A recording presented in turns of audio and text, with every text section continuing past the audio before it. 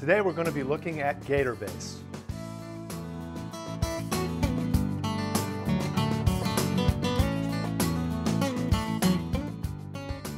We'll now view the layout area where we'll be using the Gator Base. That's right, one day for this project with just 3 people. Why and where can we use Gator Base? Well, why? Save time and money. It's an economical solution. Gain speed of installation. Reduce excavation by half. It's a better margin. One Gator Base panel replaces 5 inches of excavation.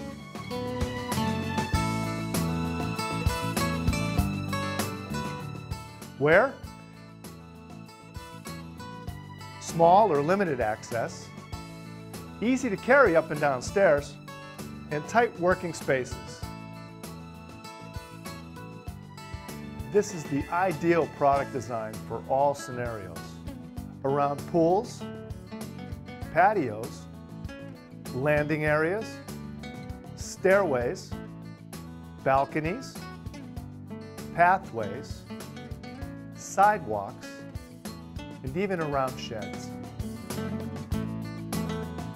First, let's establish the final area of our project and final paver level by installing string and using either a laser or string level to determine the final grade. We have on the screen behind me the schematic of the final excavation. In red, the existing slope and final excavated area. In black, the geotextile, 3/4 inches of bedding sand, the Gator Base, the pavers, sweeping, compacting, and blowing the Gator Max polymeric sand. And finally, a minimum 1-degree slope. Step 1 will be the excavation of the new Gator Base area. We'll also extend our excavation area by a foot, where Gator rock bond will be laid. We'll now start trimming and excavating the area. Prior to excavating, check with the local utility service to ensure digging does not damage underground pipes or wires. The excavation should be done with the help of a shovel, since we have a maximum of 4 3/8 inches or 113 millimeters of material to be removed. Or with the help of a small excavator that will pass through the doorway of a gate. Since we're using an 80 millimeter paver or a 3 1/8 inch paver, the total excavation when using the Gator Base will only be 4 3/8 inches. Traditionally, we would have used 9 1/8 inches. That's a savings.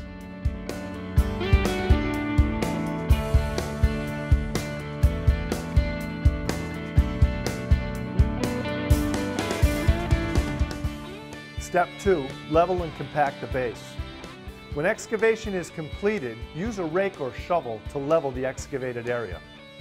Ensure there's at least a 1-degree slope away from any structure, such as the house, and to your drainage area.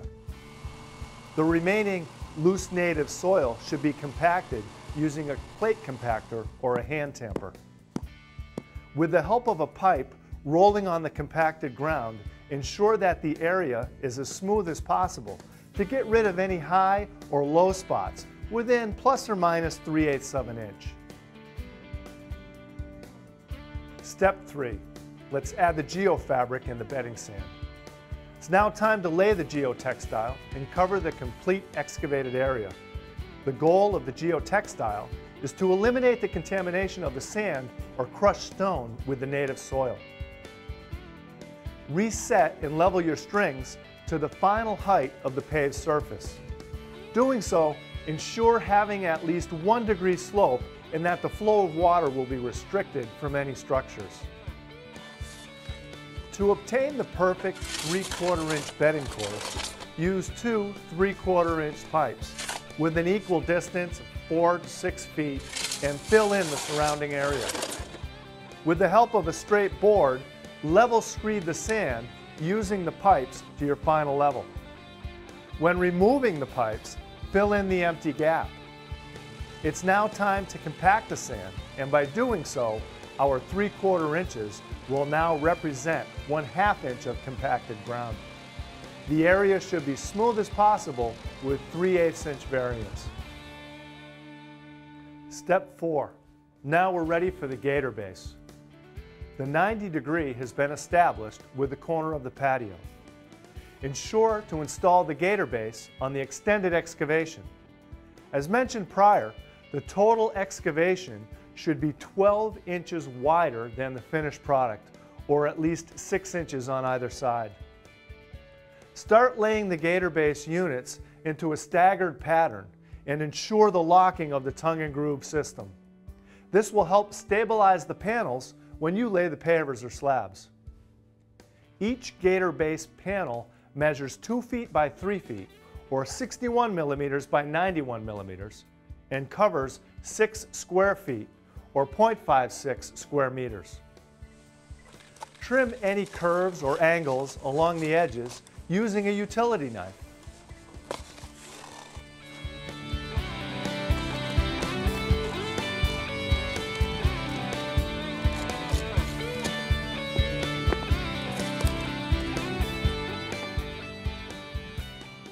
Step 5. We'll now install the pavers or slabs and the Gator edge. Lay the pavers or slabs directly on the Gator Base in the selected pattern. Use a rubber mallet to adjust the pavers or slabs. As not to damage the Gator Base, it is recommended to create a path with the help of pieces of plywood. Some cuts could be needed for the pavers, and it's recommended to wear masks, glasses, and earmuffs for protection. Make sure the Gator Base is 6 inches or 15 centimeters wider than the paved surface. And when Gator edge is to be installed, we'll have plus or minus 4 inches of Gator Base exceeding. A nail will be placed every second hole to maximize the lateral support of the Gator edge. The twist and lock system of the Gator edge will ensure continuity to the edge and reinforce the complete system. Step 6. Sweeping, compacting, and blowing the Gator Max polymeric sand. When sweeping the Gator Max with the hard bristle broom, spread over all small areas before moving on to the next. Ensure to fill the joints. Always ensure all paved surfaces are dry before emptying the bags of sand. It's now time to compact the sand using a plate compactor or a hand tamper. Do not use a plate compactor on the slabs. Repeat the filling and compacting of the paver joints. Broom the excess sand with a soft bristle broom and make sure the sand is 1/8 inch lower than the chamfer or top edge of the pavers. Finally, using a blower, always wear a mask. Blow off all residue lying on the paved surface. These two actions of sweeping and blowing will help eliminate any hazing that may occur and avoid callbacks. Step 7. The watering process. Set your sprayer on mist and at a height of 4 feet, spray the paved surface for 3 to 4 minutes, no longer. In the case of a hot summer day, avoid doing large surfaces as they will dry faster. At a height of 2 to 4 feet, mist and rinse the paved surface for 3 to 4 minutes, no longer. Mist and rinse a third and last time simultaneously to help eliminate any unwanted residue left on the paved surface. Stop rinsing once there is an accumulation of water in the joints. Finally, use a blower to help remove any excess surface water lying between the joints and crevices of the paved surface. Again, this process will help to eliminate any potential hazing. A few options are offered to you to do the final touch surrounding your new patio. Grass or sod, Gator Rock Bond, Gator Mulch Bond, or maybe all. This is the result of a job well done.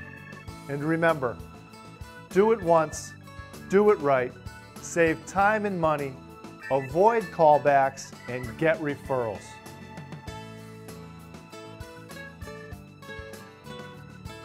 For more information, you can reach us at AllianceGator.com, or for more videos, go to the Alliance Gator YouTube channel. Thanks for watching. See you next time.